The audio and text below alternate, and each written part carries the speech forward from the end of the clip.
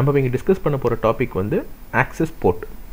Access போர்ட்னா என்னென்னா, இப்போது நம்ம ஒரு போர்ட்டை, ஒரு இன்டர்ஃபேஸை ஆக்சஸ் போர்ட்டை கான்ஃபிகர் பண்ணோன்னா அந்த போர்ட் வந்து ஒரு சிங்கிள் VLANோட டிராஃபிக்கை மட்டும்தான் அலோவ் பண்ணும். யூஸ்வலாக இந்த ஆக்சஸ் போர்ட்லாம் வந்து பார்த்திங்கன்னா எண்ட் டிவைஸஸை கனெக்ட் பண்ணுற போர்ட்டாக இருக்கும். ஃபார் எக்ஸாம்பிள் இப்போ சுவிட்சில் ஆக்சஸ் போர்ட்னா பிசிஸு, லேப்டாப்ஸு, இப்படி எண்ட் டிவைஸஸை வந்து கனெக்ட் பண்ணுற போர்ட் தான் ஆக்சஸ் போர்ட்டாக இருக்கும் ஜென்ரலி. இந்த போர்ட் வந்து எப்பயுமே அந்த போர்ட்டுக்கு அலோகேட்டாக இருக்க VLAனோட டிராஃபிக் மட்டும்தான் அலோவ் பண்ணும். ஓகே, இப்போ நம்ம ஒரு சினரியை பார்க்க போகிறோம். இது வந்து ஒரு சிம்பிள் LAN நெட்வொர்க். இதை வந்து நம்ம வந்து 2 VLAN நெட்வொர்க்காக பிரிக்க போகிறோம். That's VLAN 10 and VLAN 20 access போர்ட்டாக configure பண்ணி பிரிக்க போகிறோம். ஸோ இப்போ நான் இன்னும் எதுவும் பண்ணலை, இது சிம்பிள் LAN நெட்வொர்க்காக தான் இருக்குது. ஸோ வேணால் பாருங்கள்.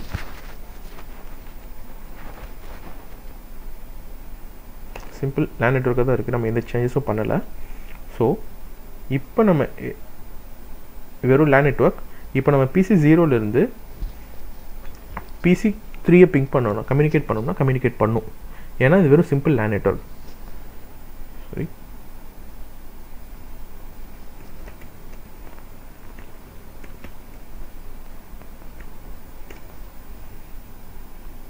சொன்ன மாதிரி இது வெறும் LAN நெட்வொர்க்காக இருக்கிறதுனால நமக்கு வந்து இந்த பிசிலேருந்து இங்கே கம்யூனிகேட் பண்ண ட்ரை பண்ணால் பிங் ஆகுது.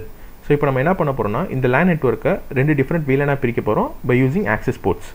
ஸோ ஒன்ஸ் நம்ம ஆக்சஸ் போர்ட்டை கான்ஃபிகர் பண்ணிட்டோம்னா அந்த பர்டிகுலர் போர்ட் வந்து ஒரு VLAனோட டிராஃபிக் மட்டும்தான், அதாவது அந்த போர்ட்டில் எந்த VLAனை வந்து நம்ம கான்ஃபிகர் பண்ணுறோமோ அந்த VLAனோட டிராஃபிக் மட்டும்தான் பாஸ் பண்ணும்.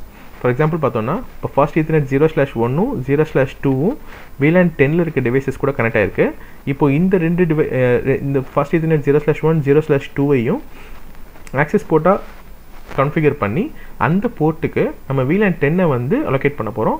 As like the same fast ethernet 0/3ஐயும் 0/4ம் VLAN 20ஆக allocate பண்ண போகிறோம், ஆக்சஸ் போர்ட்டாக மாற்ற போகிறோம். ஸோ இப்போ என்ன பண்ணணும்னா, ஃபஸ்ட்டு ஒரு VLAN நம்ம க்ரியேட் பண்ணணும். அதுக்கு கான்ஃபிகர் மோடில் போய்க்கணும். ஸோ VLAN 10, ஏன்னா நம்ம இங்கே எந்த பேர்னாலும் கொடுத்துக்கலாம். நம்ம இங்கே VLAN 10 நம்ம க்ரியேட் பண்ண போகிறதுனால VLAN 10 வச்சுருக்கோம். இதுக்கு நம்ம எந்த பேர்னாலும் நம்ம கொடுக்கலாம். For example RD research and development வச்சுக்கலாம். நேம் வந்து ஆப்ஷனல் தான், கம்பல்சரி கிடையாது. ஸோ இப்போ நான் VLAN 10ன்னு ஒரு VLAN க்ரியேட் பண்ணிட்டேன். இந்த VLAனை நான் இந்த 2 போர்ட்டுக்கும் பாஸ் பண்ணணும். That is interface fast ethernet 0/1 to 2. இப்போ நான் இந்த இன்டர்ஃபேஸ்க்குள்ளே போயிட்டு ஃபஸ்ட்டு இந்த 2 இன்டர்ஃபேஸ், அந்த 2 போர்ட்டையும் ஆக்சஸ் போர்ட்டாக கன்வெர்ட் பண்ணுறேன். ஸோ அதுக்கு என்ன கமெண்ட்ஸ்னால் ஸ்விட்ச் board mode access. So once இந்த கமெண்ட் கொடுத்தனையும் அந்த 2 இன்டர்ஃபேஸும் ஆக்சஸ் போர்ட்டாக கன்வெர்ட் ஆயிரும். இப்போது ஆக்சஸ் போர்ட்டாக கன்வெர்ட் ஆன இந்த 2 போர்ட்டுக்கும் ஒரு VLAN அலோகேட் பண்ணுறேன். ஸ்விட்ச் போர்ட் ஆக்சஸ் VLAN 10. அதாவது ஆக்சஸ் போர்ட்டை கன்வெர்ட் பண்ணிவிட்டு VLAN 10ஓட டிராஃபிக் மட்டும்தான் இந்த போர்ட்டில் வந்து பாஸ் ஆகணும் அப்படின்னு சொல்லி ஸ்பெசிஃபை பண்ணியிருக்கேன். ஸோ நவ் VLAN 20ன்னு க்ரியேட் பண்ணுறேன். நேம் க்ரியேட் பண்ணுறதுனா க்ரியேட் பண்ணலாம், இல்லை விட்டுடலாம். ஜஸ்ட் டெஸ்ட்னு ஒரு நேம் கொடுத்துருக்கேன். தென் interface range fast ethernet 0/3 and fast ethernet 0/4. இப்போ நான் இந்த 2 இன்டர்ஃபேஸஸ்குள்ளேயும் போயிருக்கேன். ஸோ இப்போ இந்த 2 இன்டர்ஃபேஸையும் நான் என்ன பண்ண போகிறேன்னா ஆக்சஸ் போர்ட்டாக கன்வெர்ட் பண்ண போகிறேன். ஸ்விட்ச் போர்ட் மோட் ஆக்சஸ். ஸோ இப்போ இந்த 2 போர்ட்டு ஆக்சஸ் போர்ட்டாக கன்வெர்ட் ஆயிடுச்சு. இந்த 2 ஆக்சஸ் போர்ட்டுக்கும் ஒரு VLAனை நம்ம அலாட் பண்ணணும். நம்ம ஏற்கனவே VLAN 20 க்ரியேட் பண்ணியிருக்கோம். இப்போ அந்த VLAனை வந்து இந்த ஸ்விட்ச் போர்ட்டுக்கு அலோகேட் பண்ணிடுவோம். ஸ்விட்ச் போர்ட் ஆக்சஸ் VLAN 20. இப்போது இந்த ஸ்விட்ச் போர்ட் இந்த 2 போர்ட்டுக்கும் நம்ம VLAN 20 அலோகேட் பண்ணதுனால இந்த 2 போர்ட்டும் VLAN 20ஓட டிராஃபிக் மட்டும்தான் அலோவ் பண்ணும். ஸோ அதுக்கு முன்னாடி நம்ம VLAN க்ரியேட் பண்ணதை பார்த்துக்கலாம். Show VLAN brief.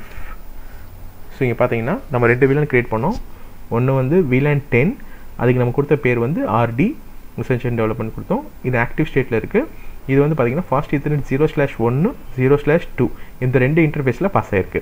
அதே மாதிரி பார்த்திங்கன்னா ரெண்டாவது க்ரியேட் பண்ண VLAN 20 டெஸ்ட்ன்ற நேம் கொடுத்தோம். ஆக்டிவ் ஸ்டேட்டில் இருக்குது. That's past in fast ethernet 0/3 and fast ethernet 0/4. இப்போது VLAN க்ரியேட் ஆயிடுச்சு. இப்போ பார்த்திங்கன்னா நம்ம ஏற்கனவே பிங் பண்ணோம். பட் இப்போ திருப்பி பிங் பண்ணி பார்க்கலாம். பிங் ஆகாது.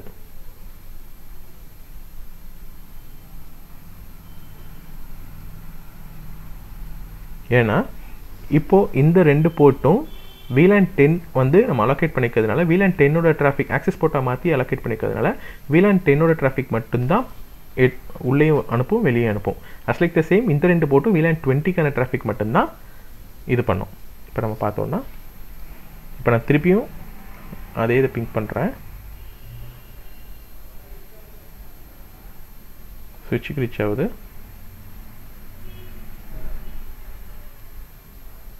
இங்கே பார்த்தீங்கன்னா திருப்பியும் அங்கே டெஸ்டினேஷனை ரீச் பண்ணியிருக்காது. நமக்கு ரெக்வஸ்ட் டைம் தான் வரும்.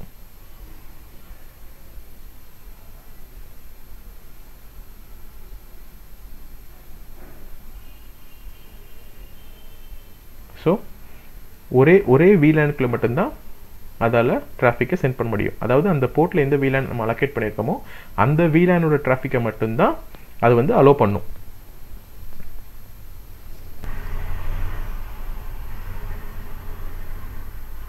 நம்ம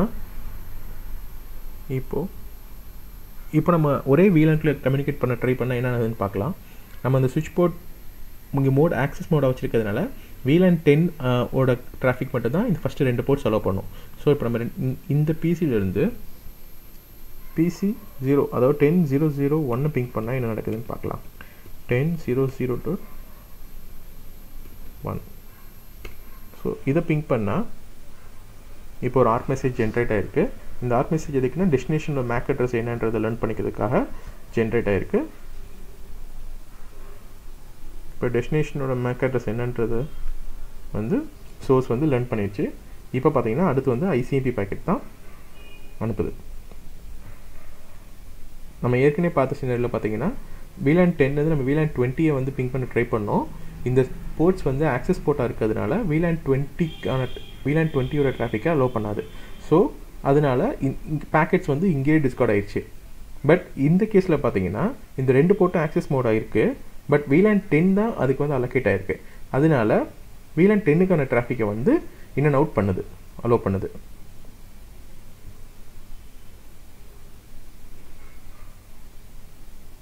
ஸோ இப்போ 4th பேக்கெட் ரிக்வெஸ்ட் போகுது.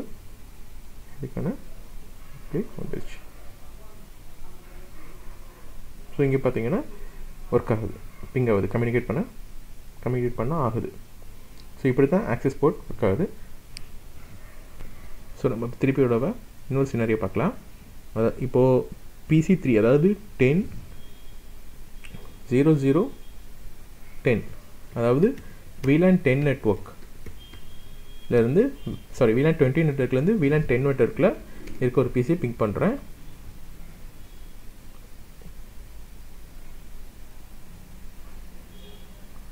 அந்த பேக்கெட்டு இந்த ரெண்டு போர்ட்டை விட்டு வெளியவே போகாது.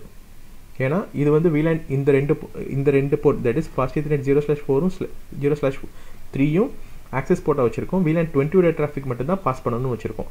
ஸோ அதனால் இந்த பேக்கெட்ஸ் எல்லாம் இங்கேயே டிஸ்கார்ட் ஆயிரும். ஸோ இப்போ இங்கே பார்த்தோன்னா ரெக்வஸ்ட் டைம் அவுட் தான் வரும். ஸோ இதே இது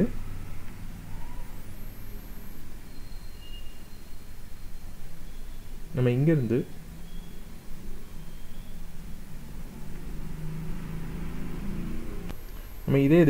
இங்கேருந்து இதே VLANல இருக்க ஒரு இதை பிங்க் பண்ணோன்னா கம்யூனிகேட் பண்ண ட்ரை பண்ணோன்னா கம்யூனிகேட் ஆகும். ஆர்ட் மெசேஜ் ஜென்ரேட் பண்ணுது. ஆர்ட் மெசேஜ் மூலமாக டெஸ்டினேஷனோட மேக்கை லேர்ன் பண்ணுது. லேர்ன் பண்ணிவிட்டு ICMP பேக்கெட்ஸ் அனுப்பும்.